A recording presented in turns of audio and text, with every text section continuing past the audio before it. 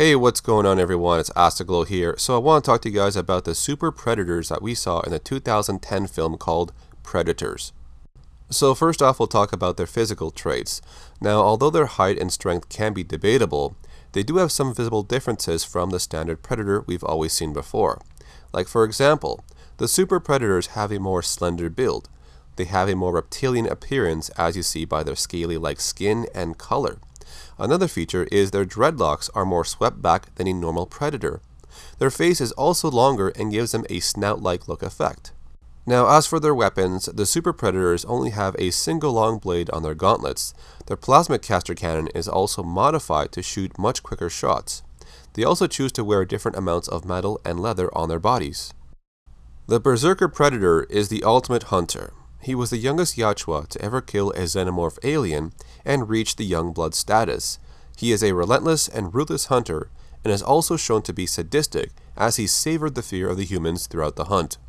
The berserker predator eventually led his own hunting clan, which consisted of himself and two other young blood predators known as Falconer and Tracker.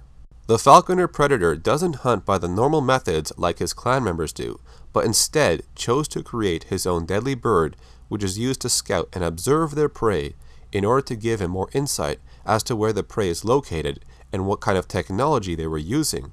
The Falconer predator seemed to still hunt with some sense of honor, as he chose to fight to the death in an honorable final battle. The Tracker predator is the one who bred and trained the hellhounds, which were the dog-like creatures we saw in the Predators movie in 2010. Now, he trained them so well that they helped him hunt and kill a xenomorph in record time, but the hellhounds ripped up their prey so fast that there wasn't much left. The Tracker predator seemed to favor the company of his hellhounds more than his actual clanmates, which in turn gave him more time to train them into such efficient killers.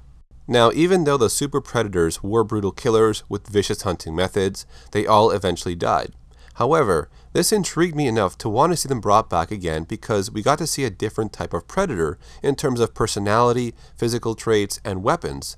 So, would you guys like to see the super predator type make a return in a future film? Put your comments down below. Thanks for watching this video, and don't forget to click that like button and subscribe to the channel for more predator and alien content in the future. My name is Astaglow. I will see you guys in the next video.